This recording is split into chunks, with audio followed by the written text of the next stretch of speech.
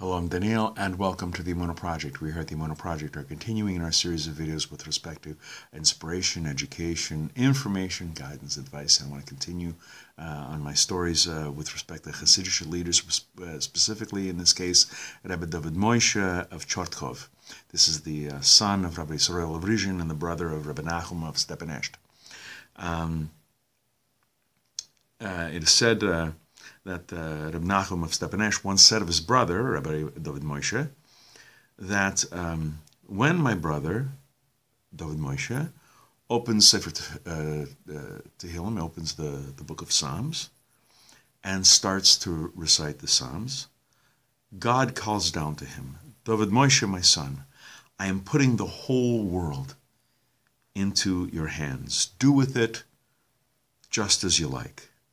And Rabbi Nahum of Stepinesht would say, if only the Eibishter, if only the one above gave me the world, I would know very well what to do with it. But my brother, Dovid Moishe, is so faithful a servant of God that when God gives the world to him, he gives it back exactly the way it was when he received it.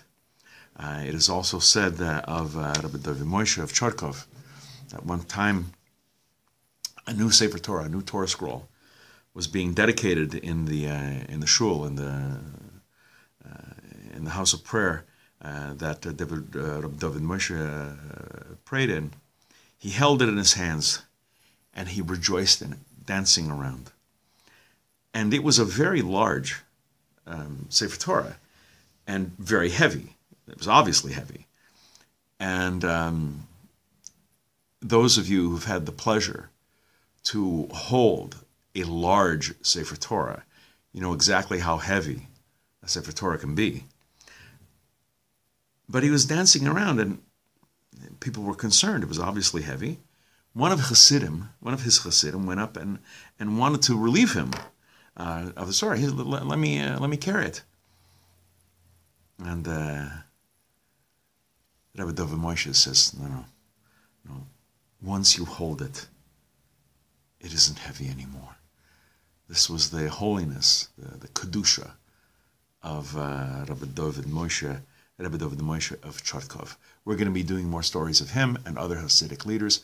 Please come back, please watch, please learn, and until next time, on behalf of the Emunah Project, I'm Daniel, and thank you so much.